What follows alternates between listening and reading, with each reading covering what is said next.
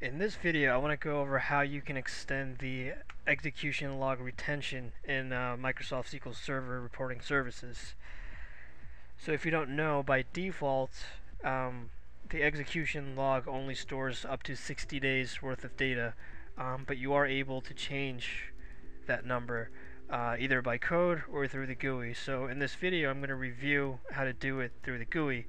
So first thing you want to do is make sure you're connected to the actual server on which SQL Server Reporting Services resides. So currently, as you can see on the screen, this is the server where I have SSRS installed. So what you're going to do is open up SQL Server Management Studio.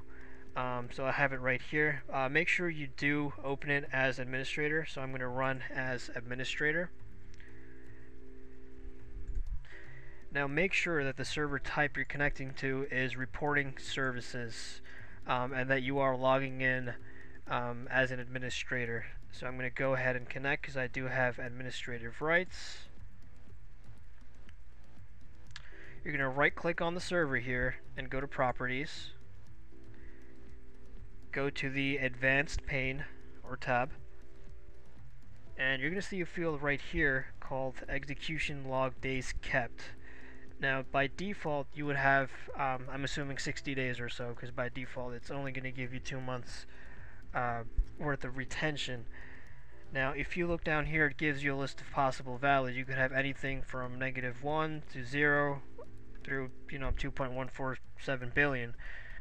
Now, one thing you want to pay attention to is right here. It says if the value is 0, entries are not deleted from the execution log. However, if you look online, there have been cases of people who enter in 0 for this value, and as a result, no execution logs are ever retained because you're effectively telling it to retain 0 days worth of information.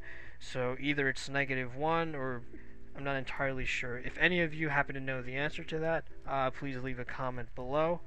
But if not, what I like to do, just to be on the safe side, is enter a very large number. So in my case, about 2 years of data is enough for me to retain. So I just plugged in 720. To be on the safe side, you could just enter in a very large number, and that should do it. So just hit OK, and you should be good to go. Hope you guys found this video helpful. If so, please give it a like. If you have any comments, suggestions, or questions, please do leave a comment below. Thanks for watching. Have a great day.